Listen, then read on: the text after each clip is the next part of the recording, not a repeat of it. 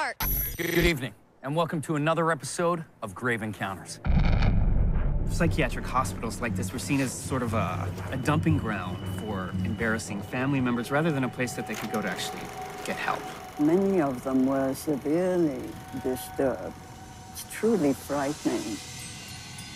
I swear to God that I saw someone right at the end of the hall there.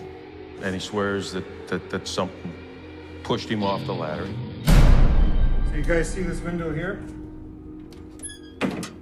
Lock it up real good at night. Come back in the morning. Sometimes this thing's wide open. Tonight, my crew and I, using the most sophisticated in ghost hunting equipment, We're in search of definitive proof of spirits that were unsettled in life. And possibly unsettled in the afterlife. Is there someone here with us? What was that? What if this is something real? Did you get that? Do you see your own man? Yeah. I'm gonna document everything because when we get out of this place, people are gonna want to see this.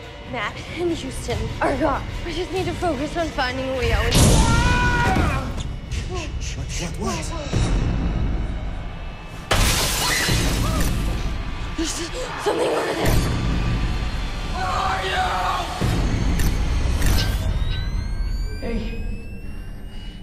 Hey, who are you? How come you're in here?